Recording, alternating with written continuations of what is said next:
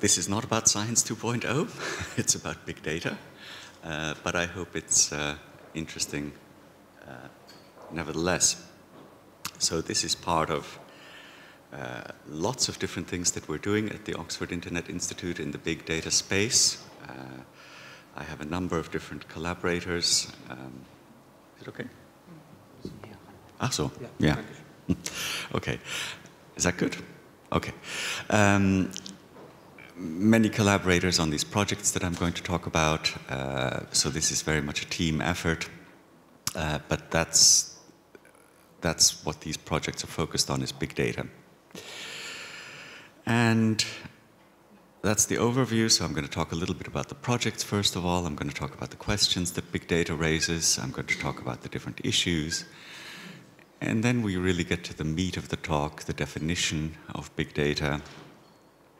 And then I'm going to talk about how big data changes knowledge, scientific knowledge, knowledge in the humanities.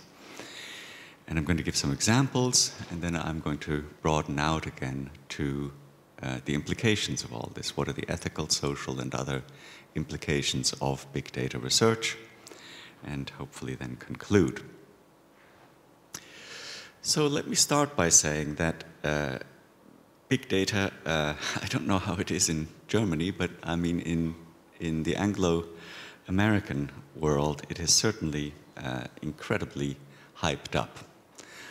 There's a huge, I mean, conferences are just mushrooming left, right, and center. Everybody wants to know about big data.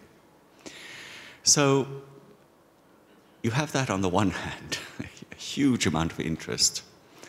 And then on the other hand, you have people who, you meet all the time who say, well, this is not really new. We've always been doing big data, right? Nothing new here. This is all complete hype. So I'm going to steer a nice, not in-between position, but a different one. And I'm going to try to say that there is something new about big data and that it forces us to really think about what the scientific process is all about. And that's the argument that I'm going to make a bit later. But let me start by saying that the big issue that's raised about big data, Chris Anderson did this with the End of Theory article, which is quoted endlessly. Is it all over for scientific theory? Are we just going to trawl through this huge sea of data and just data mine it, and we no longer need to do proper science? Or to put it differently, is the tail wagging the dog? Is it the case that we just throw out questions? We don't start with questions anymore in research, but instead what we do is we just look at the data, right? Because we have so much of it. And that would obviously be a rather fundamental shift in how we do research.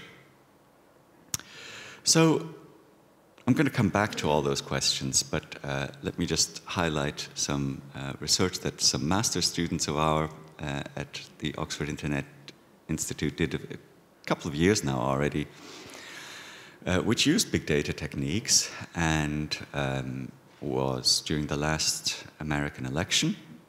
And so they looked at the Twitter followers of both Mitt Romney and of Barack Obama, and they found with a statistical probability of 0% that the followers of Mitt Romney were real followers, Twitter followers. In other words, they looked at these followers and they found out that they were really just bots, that they were really just agents that Romney had paid for in order to show how many Twitter followers he had. So this is the kind of analysis that you can do with big data if you have those kinds of sources. But that was just a little aside. Let me, before coming to the heart of the talk, let me talk a little bit about the projects that we're doing. So the funders that are funding the one project that I'm primarily working on at the moment is called Accessing and Using Big Data to Advance Social Science Knowledge. And it's funded by the Sloan Foundation. And we have done well over 100 interviews by now with lots of different social scientists. We've looked at reports, workshops, we've had conferences and so on. where we try to get these big data researchers together to talk about the challenges, the issues of using big data, of analyzing big data, and so on. And I think it's very interesting to think about what kind of skills, what kind of challenges people need nowadays for big data analysis. I mean, I was just talking yesterday with Katrin. They have a degree now in they have an institute now with computational social science, right? There are lots of different labels for what we're doing in social sciences with big data. Do you need a computer science degree nowadays to do social science? That's one question that we often ask ourselves at the Institute. And I think there's a considerable amount to be said for the fact that nowadays there is much more interdisciplinary work going on, that very often you have computer scientists working with social scientists on these large data sets. So that's one project, and that's coming to an end this year.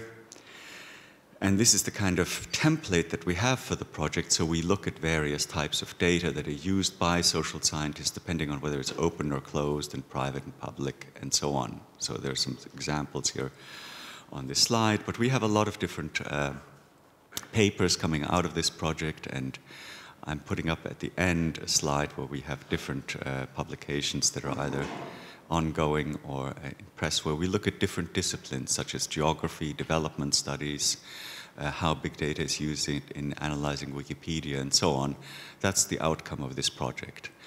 And again, I mentioned that we have a lot of different interviews, and I could show you a lot of different quotes from social scientists, but I won't focus on that because I want to focus on some of the more kind of fundamental issues in this area. And then we have you can also analyze the hype about big data with scientometrics. You can look at the number of articles that are published.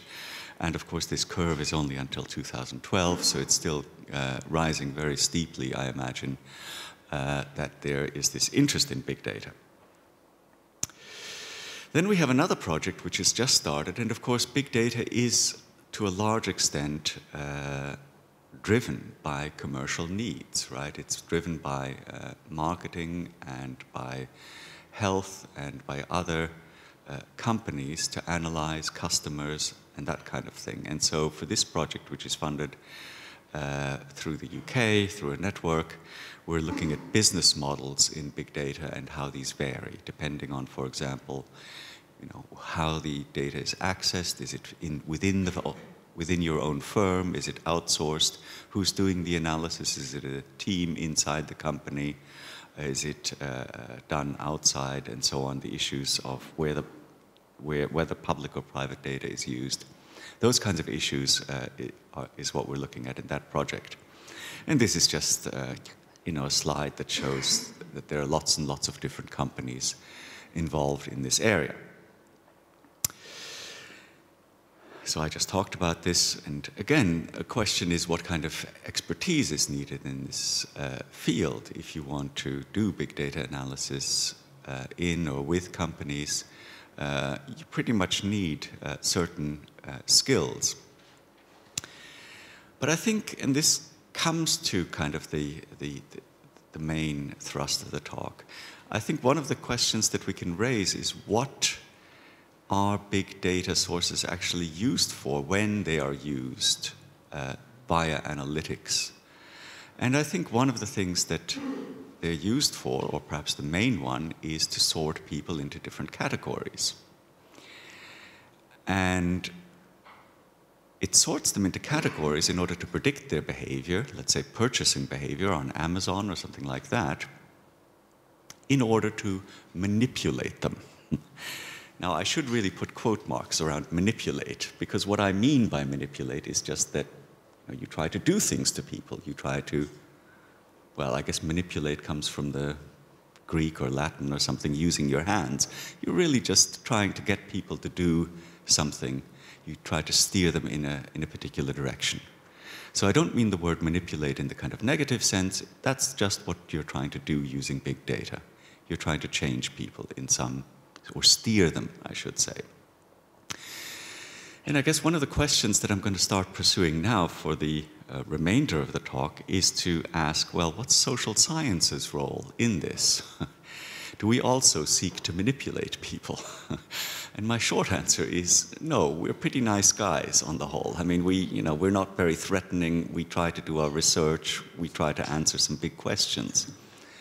But in a way, that's also what we're contributing to, is kind of making people, that's after all what social science is all about, understanding people, we're trying to make them more amenable to manipulation, so that even though we may not be the bad guys, at least we contribute to knowledge that can understand people in a more powerful way.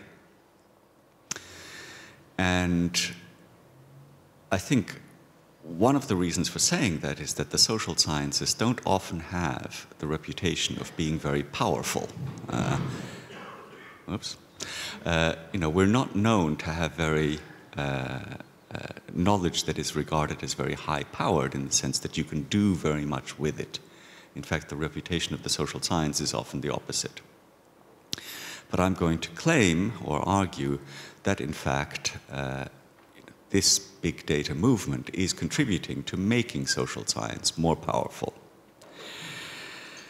Now, and this is the very famous Target article that I'm sure many of you have read about. A company knows before the parents do that a teenage girl is pregnant because they figured out who buys what in combination, and they use big data in order to communicate to the parents that the girl is pregnant before she does. This is such a well-known example that I'm sure I don't need to go through it.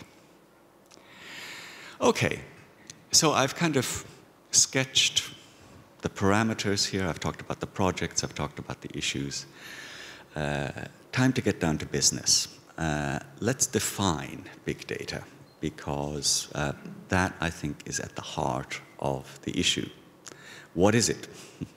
You've got these various definitions from consulting companies, 3 V's, velocity, variety, and volume, and so on. That doesn't really do it for me. I mean, it's nice, but it's not very precise. My definition is that it's the advance of knowledge via a leap in the scale and scope in relation to a given object or phenomenon. Okay, that's a mouthful. But what it's trying to say is that you have existing ways of doing things, and then you really need a step change. You really need a change in quality or quantity in what you're doing in relation to a particular phenomenon under investigation. I'm going to give some examples in a moment. So you need a leap. You do need something that is a radical break that makes big data analyses different from others. I'm going to give some examples in a moment, so I'll come back to this. But it strikes me that the even more important question that big data raises is, what is data? And I've been going around for quite some time, because we've been doing work in e-science and in related areas. I've been going around to a lot of different people and asking, well, what is data? And maybe there's an expert in the room, but I haven't been able to find a definition anywhere. Not among information scientists, not among well, I mean, there are some definitions that are very loose, but there aren't really any very tight ones. And this has really prompted me to think about what it is that drives knowledge and why data is so important to it. So I've made my own, and here it is. And it consists of 3 elements. The data belongs to the object in the first instance. So one of the reasons that we have so much big data now is that we have lots of objects out there in the world that are giving off big data. Right? So, I mean, I'm going to use this example again and again, but Twitter, mobile phone location, and so on, these are objects that just happen to have lots and lots of data attached to them. So it belongs to the object. Then we get very philosophical, and there's a philosopher of science that I like to draw on. He's very good. He's a realist. He's a pragmatist. And he makes the very interesting point that taking data comes before interpreting. Or, to use the full quote, all data are of their nature. The view that all data are of their nature interpreted is misleading. Data are made, so obviously you have to clean data, you have to put it into some shape or form, but as a good first approximation, the making and taking comes before the interpreting. Right, now you can think even back to this question that I raised at the beginning, do questions come before the data, or do data come before the questions? Anyway, interpreting comes after taking data. And the third part of the definition is they are the most atomizable or useful unit of analysis. And I think that applies to any field of endeavor, whether it's humanities, sciences, and so on. So that they're most divisible, they're the smallest, if you like, divisible elements that are useful for driving knowledge forward. Now, I need to take a short detour here and say that these three, I think, make sense, and I could argue at length about why they make sense, and it's I think, a reasonable definition of data that I've tried on various people, and they seem to think it makes sense. But if you agree with these three, then if you're in the sociology of science or in the sociology of knowledge, in that subdiscipline within the social sciences, you would never ever agree with these three elements of the definition.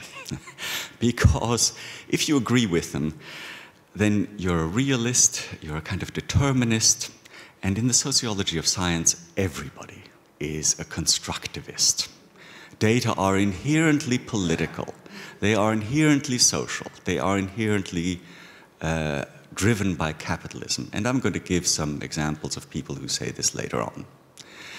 They are never, one of the things that you hear about data is data are never anything without their context.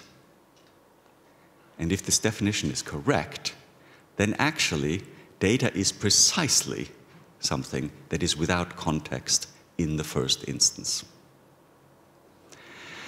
So, I mean, Professor Köhler was talking about the difference in different disciplines and, that are represented here.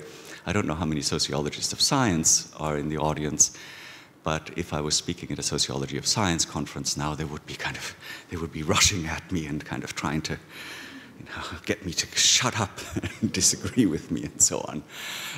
Because this is all about, whether knowledge is true or not and whether science really makes progress and so on. And I think this definition, comes to the rock bottom of why science advances. Anyway, so these are the three elements. Now, some of what I'm going to say is about why this definition is useful, and I'll come back to that in a few slides.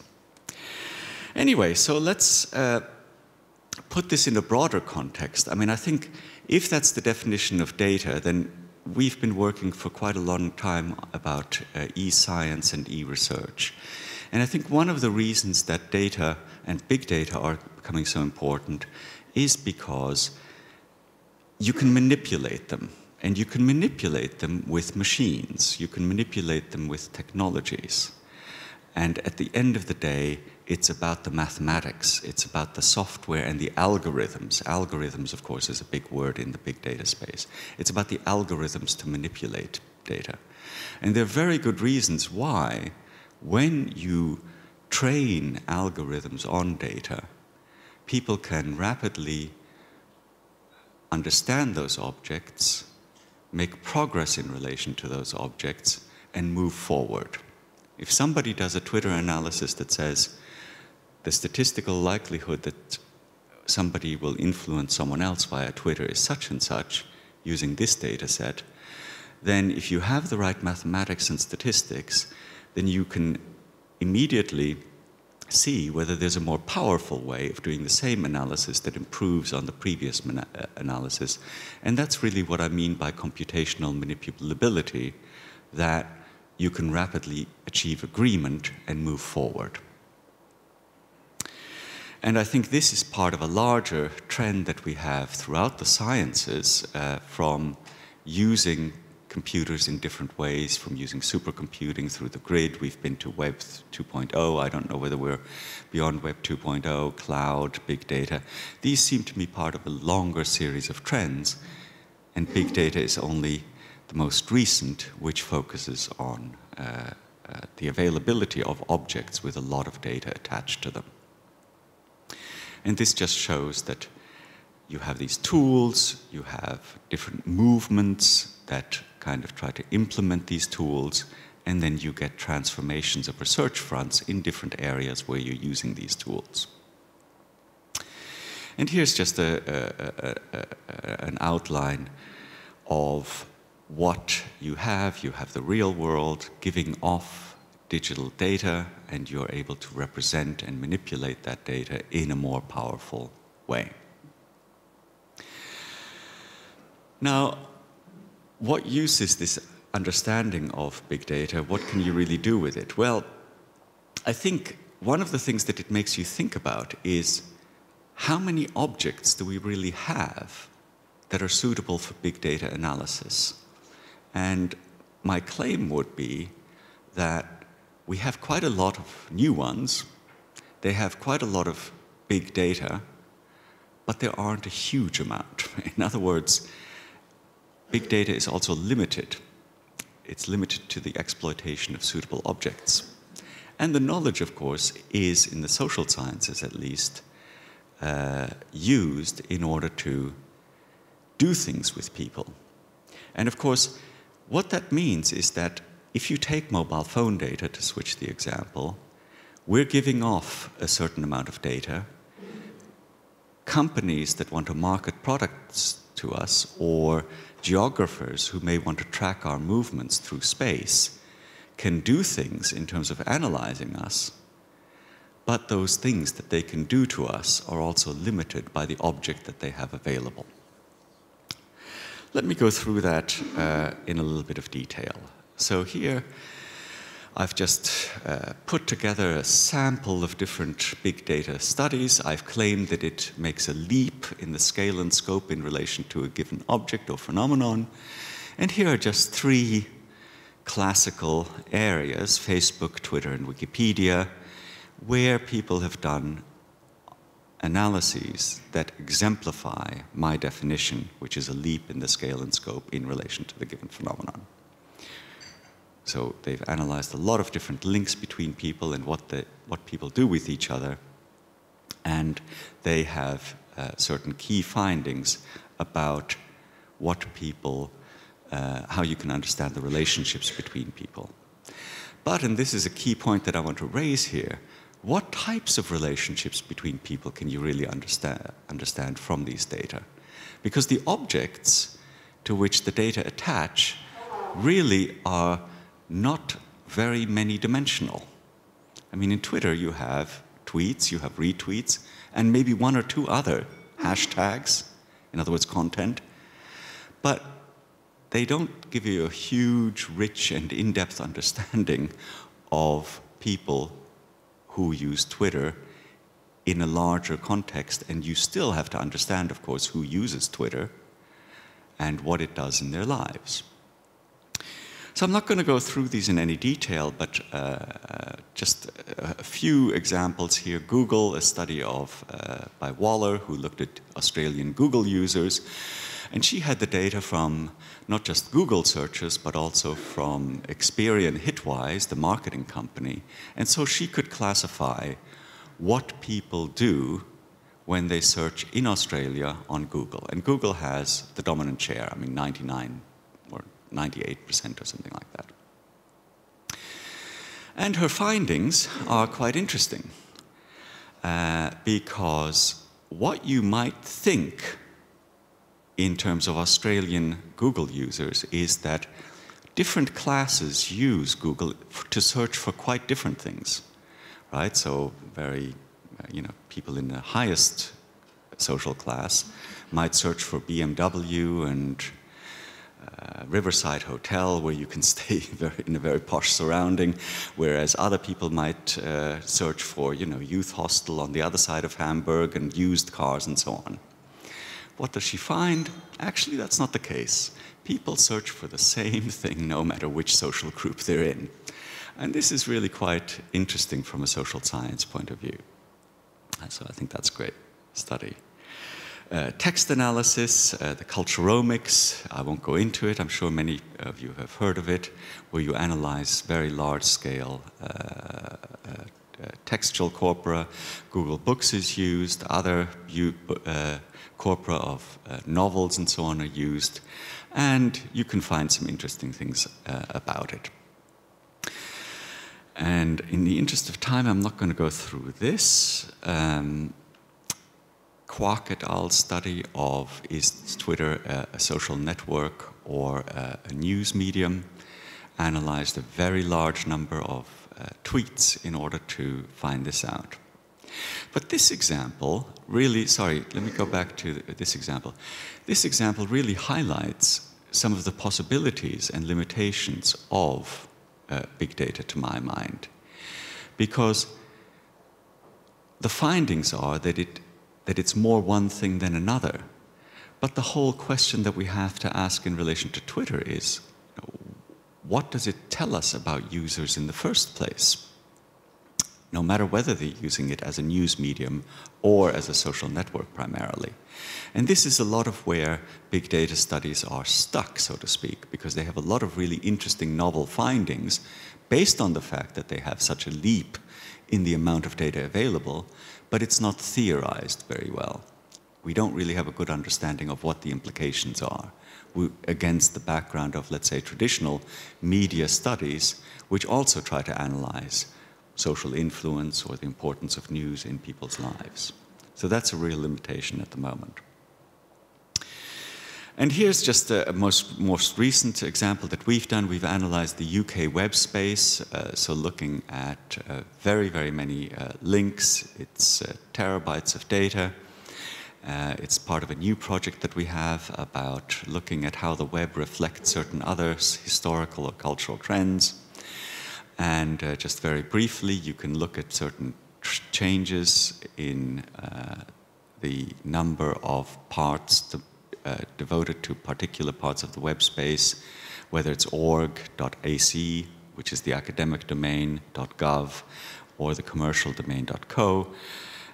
You can see that over the course of time. You can see it changing. And then you can do interesting things like, are these things linked to each other in different ways? And this is not represented to scale because .co domain is much larger than the others, but if you were to look at the links and how they changed over time as between them, you can see that the nature of the UK web domain has certain affinities between the different domains and that these have changed over the course of time. Oh, I had that one already.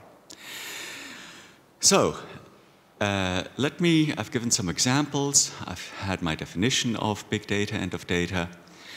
This is just a different way of saying what I said earlier, that big data really is in this middle space here, that you have these data sets in relation to given objects or phenomena, and that you're able to represent and manipulate these data and the things that they pertain to them. And the reason that I have representing at one end and manipulating at the other is that this is really a difference between, let's say, social science, which often only tries to represent relationships between people, and at the other end, much more policy relevant or much more applied sciences, which try to do something with that knowledge. So marketing is a good example. But you might also use big data knowledge in order to manipulate people that comes from the .gov domain or that comes from government websites, right? You might try to nudge people by presenting information in a particular way based on big data analysis. You might try to change their behavior, and that would fall more towards the manipulating end of the spectrum. So you have the whole spectrum from pure science as against manipulation at the other end. And I would argue that big data will fall somewhere inevitably between these. So, coming back to this question that I raised, what does this enable you to do? Well, it enables you to kind of tease apart where big data is important and where not. And here are just two exhibits that I think are quite interesting.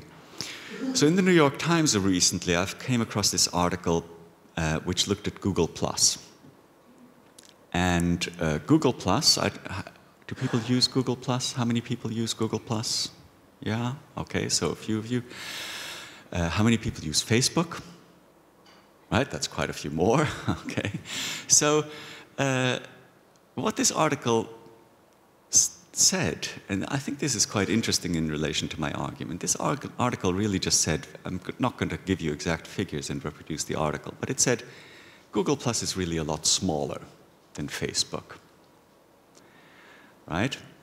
And Google Plus very often is used, but very infrequently. Like I signed up a long time ago, but I hardly ever use it.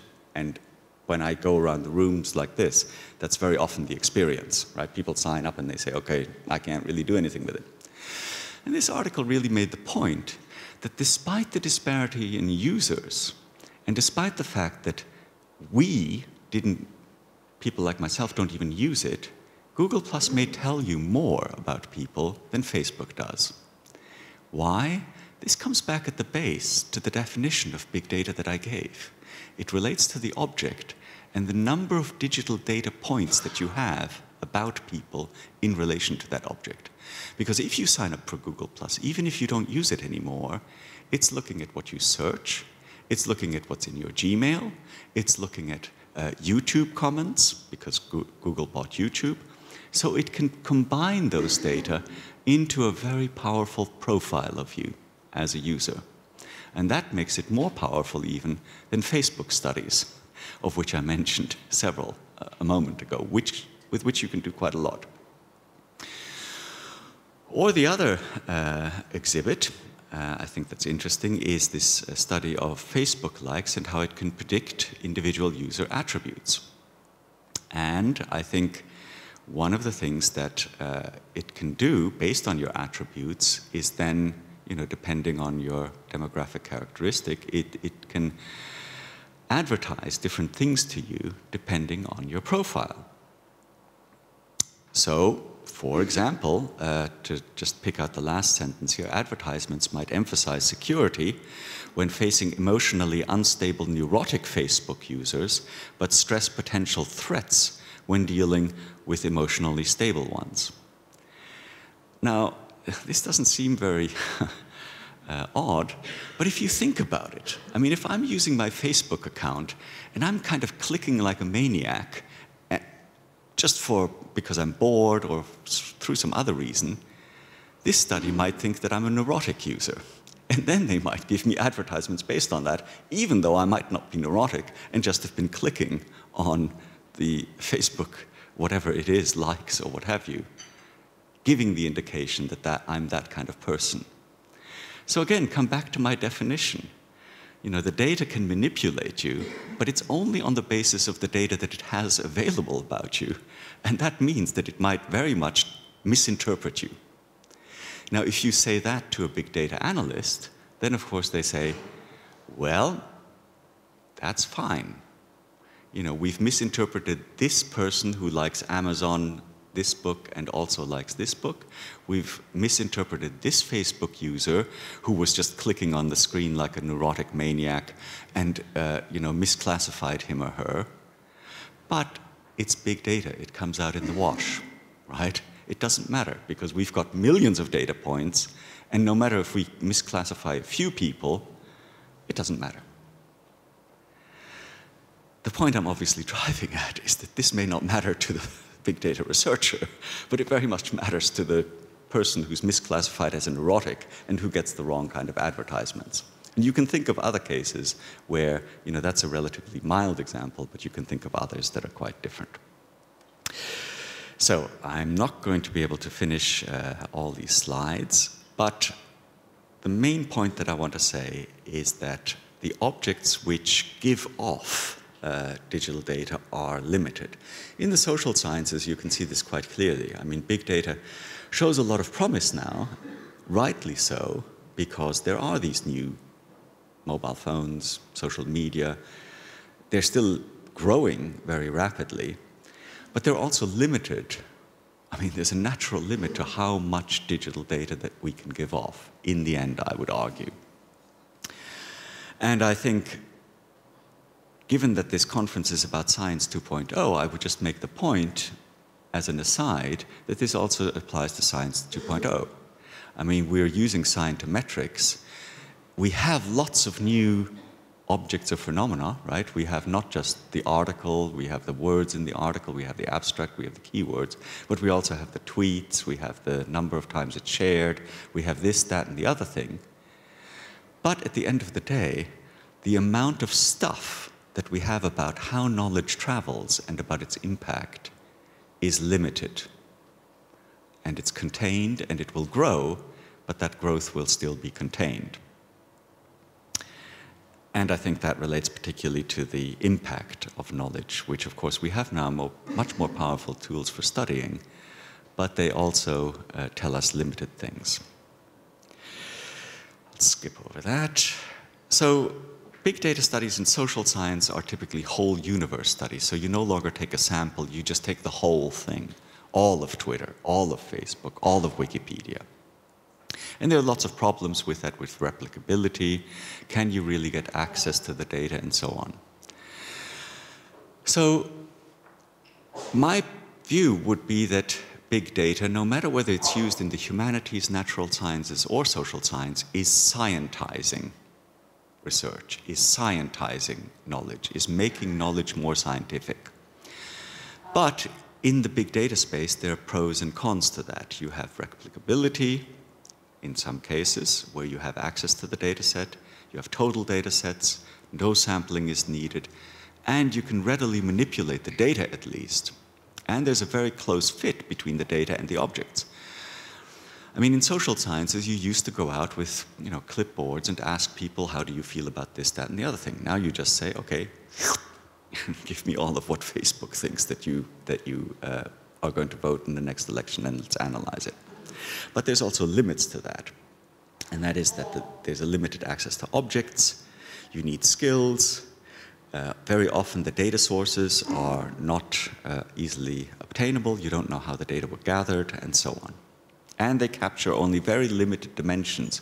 This is really the key relationship to the definition I gave.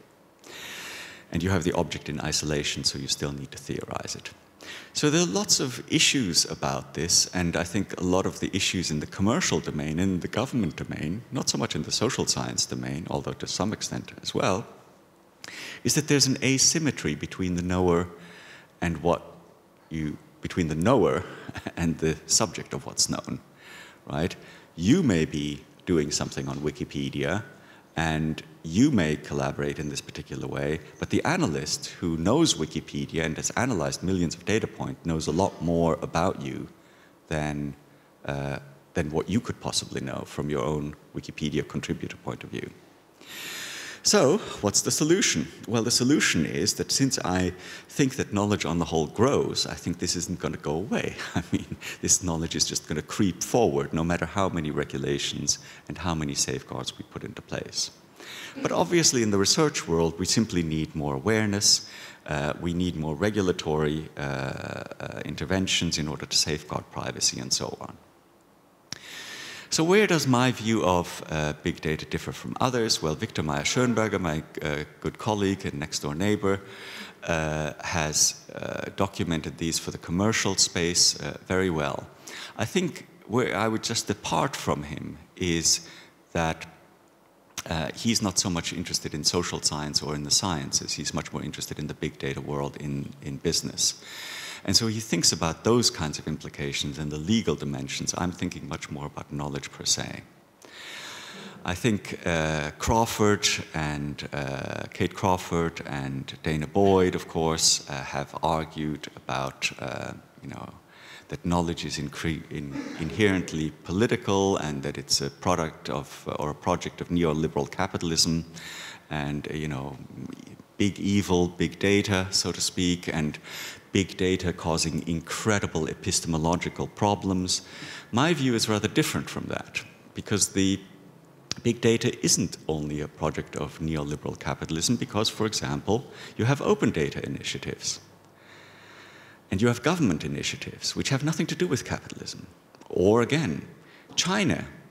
There are big studies of Weibo and other phenomena in social media in China. China, last I heard of it, wasn't neoliberal capitalist state. Or the final counterexample is Wikipedia. There, the data sources are open, they're openly available. It's not like Twitter, it's not like a capitalist company where you can't just say, please give me your data, or Google, please give me your data. There are issues of access. But those issues of access don't pertain everywhere. So I don't think this is the right way forward. But nevertheless, big data has a lot of policy implications, and that's the last thing that I would really want to get to, which is just that the academic world is quite different from the commercial world in terms of its pressures to produce big data knowledge. Both have limits that I spoke about in relation to the objects. You have the differential availability of objects to researchers, and that is a problem that Roger Burrows and Mike Savage pointed to, that very often as social science researchers we're disadvantaged in relation to those commercial players in terms of the data sources that we have available. But again, you know, we have Wikipedia, we have lots of open data sources, so that's not entirely the case either. So there are lots of new objects, but they're not infinite. And I think this availability of objects that have big data, that's going to determine really the future of big data research. And so the outlook here is that you have rapidly growing knowledge because you have research fronts which are rapidly able to accumulate knowledge, agree, move forward, manipulate the data, improve upon existing ways of understanding people, and go beyond that. In the sciences, of course, you have lots of new understandings of the physical world, depending on the objects again available. And again, this kind of knowledge will inevitably grow with the availability of those objects, but there are certain limits to that. But in terms of the privacy and other implications of it, there will be creep. There are kind of ways in which this whole process is moving forward in a kind of unstoppable way. And the main social science objects are social media and mobile phones and others. And that's what we have, and social media may grow, but that's what we have for the foreseeable future. And so once the world fills up, so to speak, with social media, that's the amount of stuff that we're going to have. So, final slide, conclusions. What are the implications for research? Well, one of the things is that this is a very new area. So we have lots of Twitter studies, Wikipedia studies, sensor network studies, studies of people's movements in different countries depending on their mobile phone uses and so on. But we really don't have yet the theoretical understanding. We don't have a good way of embedding these forms of knowledge in our existing repertoire of social science knowledge. So one of the things as a social scientist that's quite frustrating is that you go to, let's say, a computer science conference and you hear about this fantastically rich, powerful, new analysis, and you hear things like, oh yes, and by the way, we've discovered that there's something called network analysis or social network analysis. You think to yourself, geez, that's only been around in social sciences for about 80 years, I mean, you've been asleep for a long time there. So, I mean, I'm kidding, but it really does feel like we really need a lot more theoretical work. Also, mainly in understanding what these social media mean in terms of their everyday uses, because without that, you can have lots of big data sets, you get very powerful analyses, but you don't really understand the social implications for society. What's the implication for research policy? Here, I think a lot more should be done, and I think there are moves, but very, very tiny ones, towards making open data sets available for people. I mean, to really share. This is an opportunity that we have to share, to build a knowledge base, to pool our resources, and so on.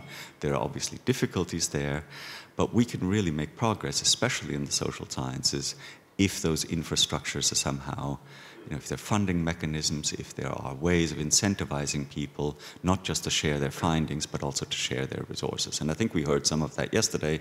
I think that's still in a very early stage. For society, I mean, we live in a post-Snowden, post-WikiLeaks world. I think there is a point where, I mean, I said earlier in a very kind of casual way, we're not the bad guys as social scientists. We tend on the whole to be fairly harmless. But I think it's quite likely that we're going to be perceived as more and more potentially harmful because we do have more powerful knowledge now. And I think that might be something that we need to think much more clearly about. And we need to have a lot of transparency about how we gather the data. We need to make sure that people's privacy is respected and so forth.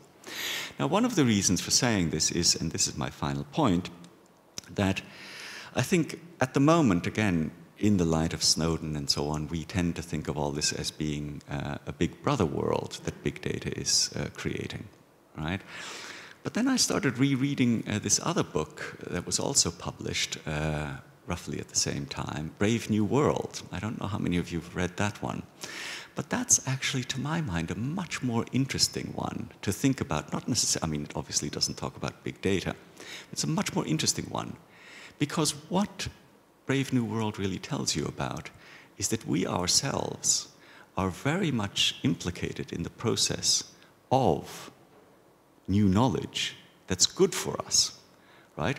Yes, I want Google to know where I am because that might allow me to do this, this, and the other thing, right? But what am I getting in exchange? Oh, well, okay, I'm giving my private data away. That's a minor cost to, giving Google my data, for which I get lots of benefits. Similarly with social science research. There might be a lot of benefits of social science research, and we might creep up on us how we can use it very fruitfully. But I think that's the much bigger danger, I think, that we face, not Big Brother so much as Brave New World, where a much more powerful science is created, where social sciences can also play a role. And that's the final thought that I want to leave you with. Thank you.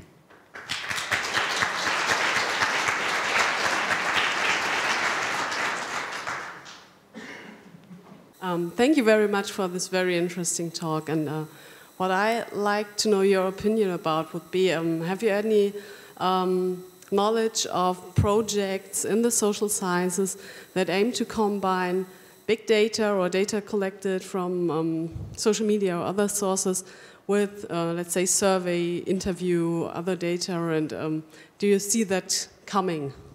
Yeah, that's a really good question because, I think one of the problems there that you have is that there's a huge asymmetry, right? Because you have the total universe, as I said, for many big data objects, and at the same time, a survey you don't have. And so ideally, of course, for example, in the Google study about Australia that I mentioned, ideally you would want to combine that with survey data. But you're never going to get enough resources to be able to survey people, let's say, in their homes and say, walk me through how you use the Google search engine. Because that would really give you a kind of ground truth about what they're doing.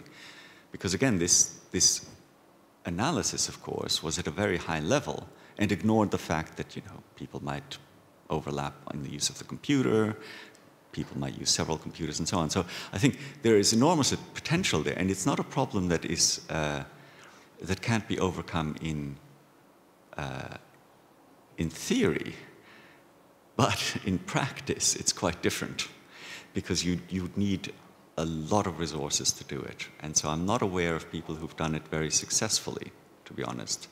But that would be the way forward. And of course, when I say it's not a problem that you cannot overcome in theory, you can use sampling, right? You can just take a sample, depending, of course, on the data source, and you can say, well, I'm going to pick out a few people. And I think that might be really powerful if you could do that. One more question, this would be the final question, all the others may just join us around the table. Erich Weichselgarten, the Leibniz-Institute for Psychology Information. Thank you too for this interesting talk.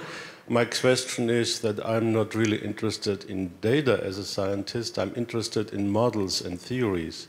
So you touched it a little bit, but what are the implications of big data on model building? Right. That depends on what you mean by model building. But I think one of the things that I want to get away from is the fact that, you know, it is always, I mean, science to my mind, no matter where it is always a kind of moving together in step of models and data.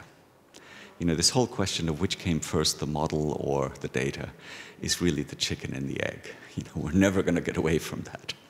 So I think model building is quite interesting because you can have much more powerful models about the data. And one thing that you see, of course, is very powerful visualizations of human behavior. And the immediate response to that often comes is that those visualizations really need to be done very carefully so that they really speak to the phenomenon that's being investigated, because very often they're quite misleading.